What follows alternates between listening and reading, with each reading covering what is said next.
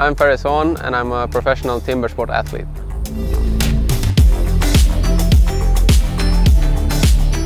I've been doing timber sports since 2013. Timber sports in Sweden is not that big. It's like 20 people that are training really hard for it. But worldwide it's really big. Australia, New Zealand and USA, they have professional wood chopper.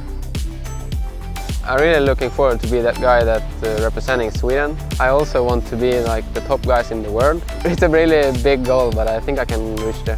Thanks to my sponsors and especially Axelent, I can train on full time and reach my goals. I won the Rookie World Championship in 2017. And that was a really big achievement for me because I was really new into the sport. And in Marseille last year I was 8th guy at the World Championship.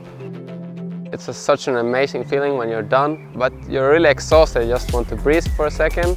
But at the same time I really want to do it one more round. It's such a fun thing to do. My dad is a former Olympic cross-country skier. He has taught me pretty much how you should train and how you should motivate yourself, and nothing comes by itself. You have to really work for it.